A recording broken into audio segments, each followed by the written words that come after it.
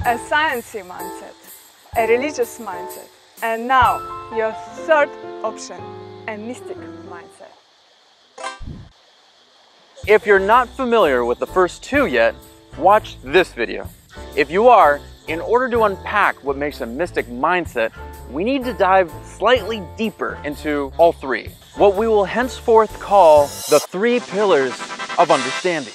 You've heard of them before, but not like this. The simple version is the physical, mental, and spiritual.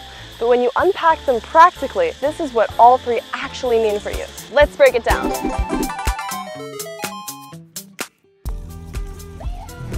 Science deals with all things on the physical plane. Est généralement observateur, objectif et axé sur les résultats. Esoteric klausimą, kas tai yra? Eine Welt mit Wissenschaft schreitet technologisch voran. Uno sin ciencia es supersticioso.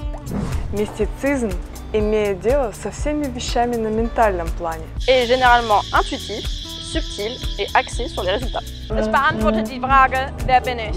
Un monde mystique et épanouissant. Be mistikos, jis kasdieniškas.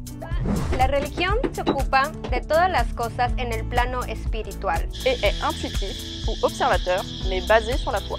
Il répond à la question « Pourquoi sommes-nous ?» Мир с религией филантропичен. Eine Welt ohne ist nihilistisch.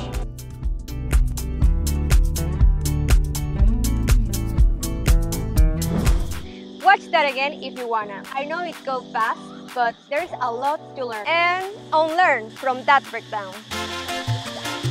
So, by this explanation of the 3 pillars of understanding, we can understand that mystic things are mostly things above the physical plane and below the spiritual, in this in-between gray area that we call the mental plane. It's a bit abstract, even in its practicality. You still with me? If you are, then let this one boil your noodles. The mystic deals with all of the stuff that helps you figure out who you are and has the ability to help you navigate what you want from your life. So Goose, I hear you say, that's fucking fascinating and all, and brilliantly explained. Just really a bang-up job. Wow.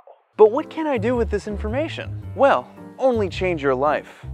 Forever. Maybe, I don't know, depends on where you are in your journey. But for starters, you can stop attempting to use science and religion to answer questions of the self. Yourself, I mean.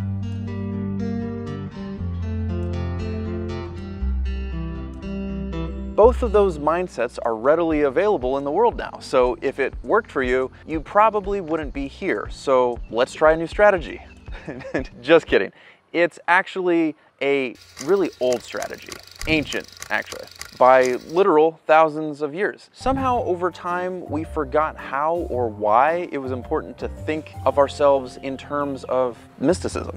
Click here for why we forgot mysticism, and here to find out more about what you can do once it's found you. And remember, you stay weird out there.